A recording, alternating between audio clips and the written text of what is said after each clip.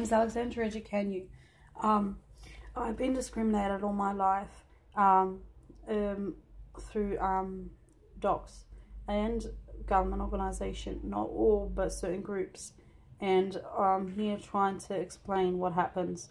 When I was in foster care, I got discriminated a lot. Even when I was in schools, I got discriminated, got touched, and then they transferred me to another school and they said I was crazy because I got touched by a male teacher and I forgot all about it. That's how I just went blank and forgot all about it. My mom told me about it. I've been abused at school, dug into hands because I was slow, and my daughter's getting discriminated now because of her slowness. Also, when I was as a foster kid, they'll ignore what I say. They'll write down what they wanted to hear. Also, when I was pregnant with Faith, they'll target me, use my learning difficulties, like reading and writing.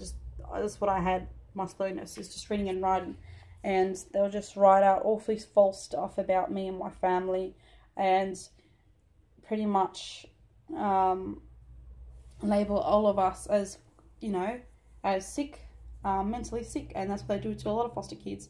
They say they're all mentally sick and they get thrown out in the streets at a certain age, because they don't get paid by the government anymore. So they just chuck a lot of foster kids on the streets and they say they're mentally sick, or they put them in a mental home for kids. Some of them tell the truth when they get abused in foster care, but they say they're mentally sick and target them as mentally sick. So I don't want my daughter's human rights getting taken away the same way as I did, and still getting taken away, where doctors don't want to do my blood tests because they're saying I'm paranoid that I'm making it up. I have to beg them to do it, and only recently they found out I had really low iron because I'm not eating enough red meat, so my iron's low. And yeah, so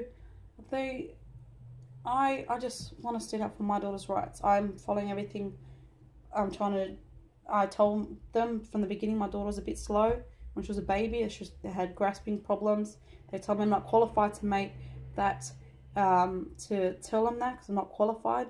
And even though I'm a single mother, I try my hardest to defend my daughter's rights, and I try to defend other people's rights if I can.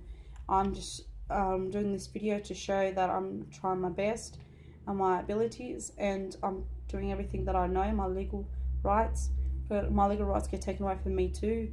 Sometimes they tell me I have no rights. They threaten me, they bully me, and I don't want the same thing happen to my daughter. And the same thing is happening to my mum's husband and my mum. They treat her worse than an animal.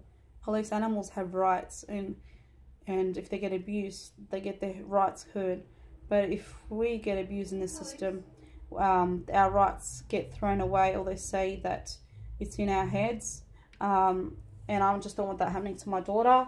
I'm just trying to follow the system and asking for advice for the public, what to do, and put it down that I'm doing everything I can to protect my daughter's rights. What would you do if you're in my position? All your life you get labelled as, some foster kid, a troublemaker. Yes, so I'm trying to defend my daughter.